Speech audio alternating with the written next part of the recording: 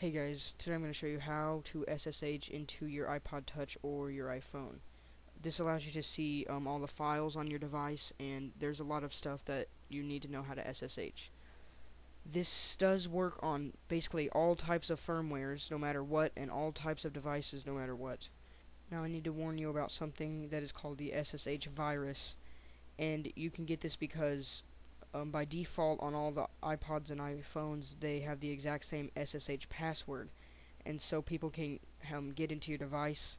And there was this thing called an SSH virus going around for a while that allowed people to basically shut down your device and you couldn't use it. I have a video on how to change that so that it's secure and safe. Now there is an optional thing that you can download called SB settings. Most people probably already have it or know what that is, but it has an SSH toggle so that you can turn it on and off, because if you leave your SSH on, it can drain your battery life.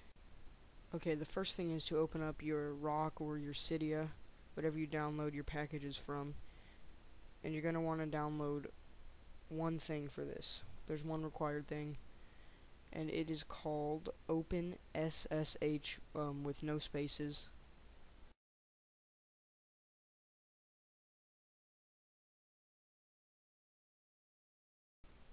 So here obviously you would hit install, and when you go home, if you have something like SB settings, if you slide across there's a built-in toggle right there that says SSH, as you can see, so that'll be what you use to turn it on and off.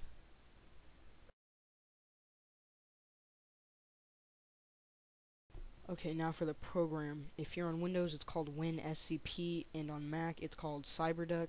This is on a Windows computer, so this will be a download for WinSCP. So once you open up the web page, it's pretty basic for both operating systems, you know.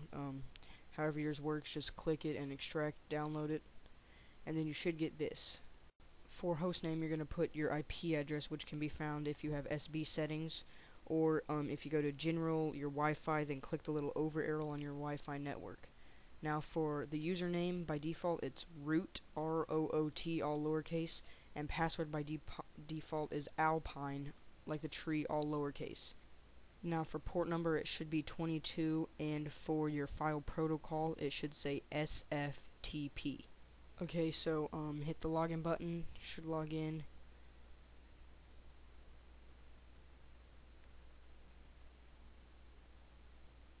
And then there are your files on your iPod Touch or your iPhone.